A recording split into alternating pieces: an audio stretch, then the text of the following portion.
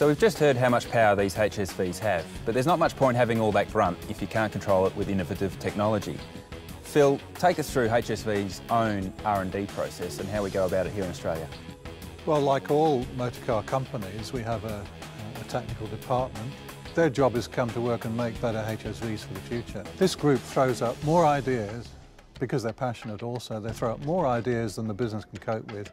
Ryan, what do you think from a HSV point of view we've contributed to automotive technology? HSV as a company, we've been the market leaders in Australia for bringing a lot of this new technology. We've got our DRLs, which are not just there to make the car look pretty, but also have a safety factor where they reduce the likelihood of you getting impacted in another car. Magnetic ride control, which is a great product that we've designed. Which is EDI. It's EDI, a great of course, driver. yeah, my favourite toy. Yeah, EDI's been very, very good. That was something which took a long time to actually produce. It's just interesting that you sit in your car and you know your car's doing all these different things while you're driving it, but to actually be able to visualise that with some of the graphics is something very interesting. Obviously, when you're driving, you don't want to spend too much time looking at it, as long as you've got it in the corner of your eye. Another great thing is this EDI system has a data logging component. Correct, so you go to the track and you drive like Cameron McConville around Broadford. You can actually download it onto a USB stick, take that out, put it in your laptop. Show your mates and you can look at the data just like we do from a racing point of view. So I time my journey to work every day and I record it every day. I don't know if it can be used in a court of law, but I'm pretty sure that can't, Phil.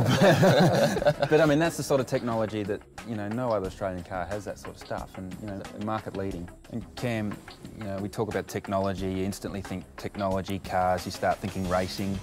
You think HSV, you think Holden Racing Team, there's an obvious link there. I mean, what technology do we have in the road car? We talked about the data logging and EDI. What synergies are there between what we have now in the road car and what we use in the race car?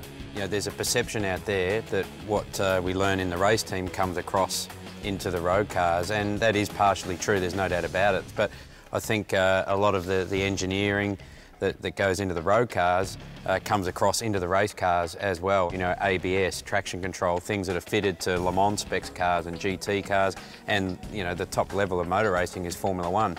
A lot of that technology comes from the road car division, but certainly with the drive experience and the drive days we do with the brand, it's all about feeling these technologies work in the cars.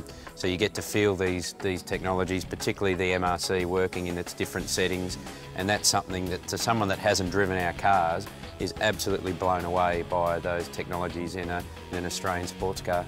It's also interesting to mention that it was only last year I think 3 of our engineers from the racing team actually came on board to HSV, and 2 of them actually left HSV and went to work for the race team.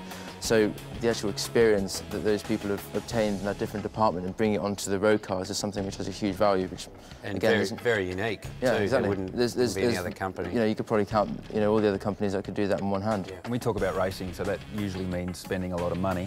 Technology, on drivers. R&D. Phil, what sort of investment do you think HSV more recently in the E-Series would have spent on their technology and R&D?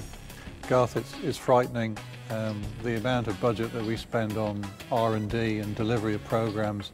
I keep saying to the engineers, you are the biggest spenders in the business by a factor of 10.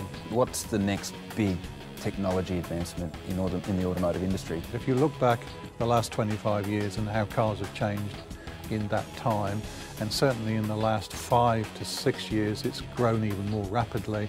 Project that forward, a car in 25 years' time will be a lot more different to that we know today. And if you look around the world at what different brands are doing, some are into electric cars, some are into hybrids, some are into lightweight materials, carbon fibres. They're all striving to improve the safety of the car and the efficiency of the car.